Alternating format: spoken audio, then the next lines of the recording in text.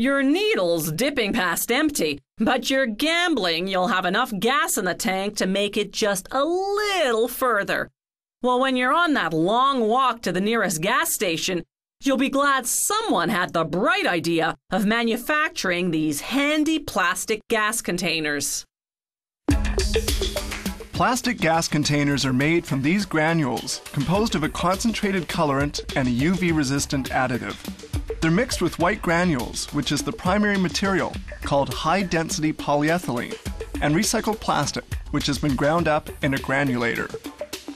It's all dumped into this milling machine. These granules are all mixed together and melted. The melted plastic will be blown in and will take shape within this mold made of very high-quality, dense aluminum called aviation type.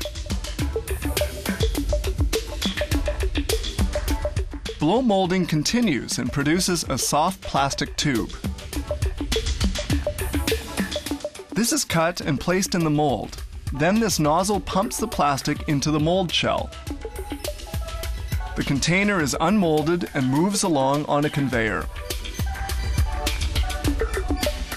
There's another way to mold plastic, by rotation.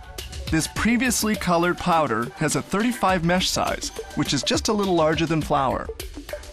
Low-density linear polyethylene is poured into the bottom of the mold. The mold has a cover which will be well closed, then placed on a steel support. This support is articulated by an arm on two rotation axes simultaneously.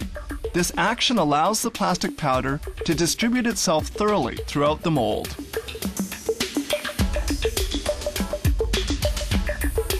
The mold is placed in an oven which generates a temperature of 310 degrees centigrade.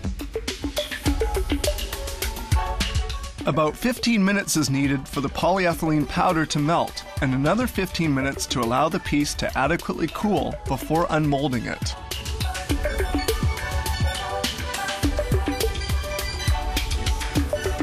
The mold cover is lifted off and the plastic piece is unmolded. Gloves must be worn since the piece and the mold are still very hot. Here they fabricate a mechanism cover for a stationary bicycle. It's held in place by a cutting pattern and openings are cut with a pneumatic tool. Holes are made with a drill. The casing is now completed. Now we get back to the previous blow molding process.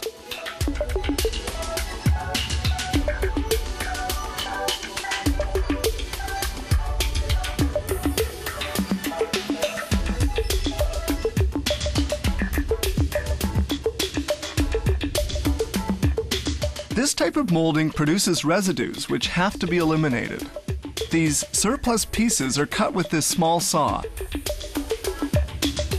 The now hardened scraps are sent to the granulator to be reduced into granules, which will be newly added into the mixer to make other plastic containers.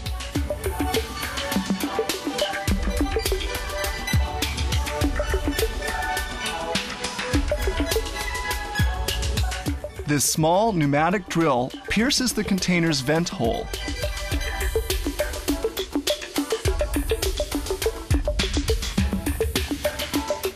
The container circulates from one step to another on the conveyor.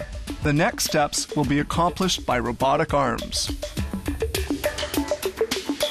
And then the final elements are attached, such as the pouring spout.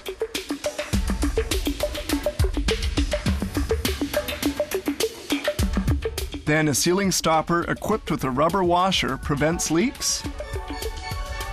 And finally, the cap of the neck is automatically screwed into place.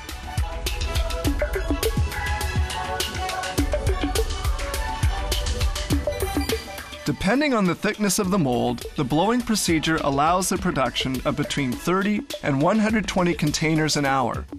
The rotation process takes between 45 and 60 minutes to make a unit. Finished containers are now ready for packaging and delivery.